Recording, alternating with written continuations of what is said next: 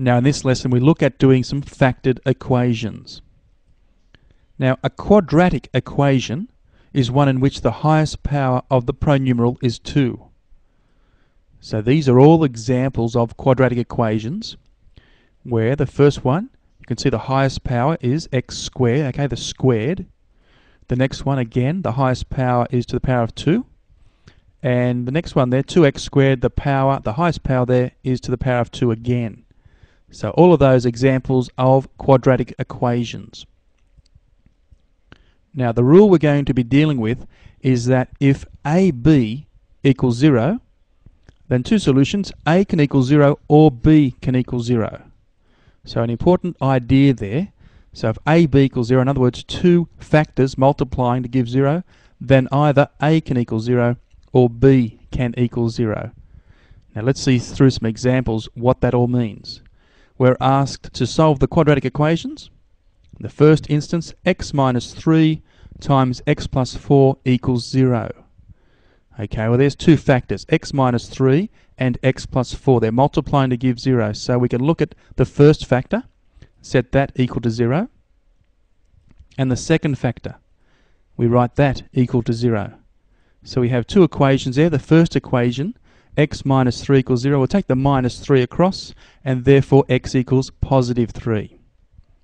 X plus 4 equals 0. The other equation, take the plus 4 over, becomes minus 4. So therefore, x equals negative 4. Our next example, 2x times x plus 5 equals 0. Again, there's our first factor we're considering, 2x equals to 0. Our other factor, x plus 5, so set that equal to 0 as well. Now solving that equation, 2 times what makes 0? Well, of course, x must equal 0 in that case. X plus 5 equals 0. To solve that, we'll take the plus 5 over, becomes minus 5. So therefore, x equals to negative 5. Now, a quadratic equation will usually have two different solutions. So you can see that first equation there, the solutions were x equals 3 and x equals minus 4. So there were two solutions. And then in our second equation, again, two different solutions. So that will often be the case. The third example, 3x plus 4 times 2x minus 1 equals 0. Let's solve that. Again, first factor, let that equal to 0. Set the second factor equal to 0 as well. Now solving this equation, a couple of steps this time. We need to take the positive 4 over, such that 3x equals to negative 4. And then to solve that, there's x is being times by 3. So we need to divide both sides by 3. We do that, and therefore we get that x equals negative 4 over 3.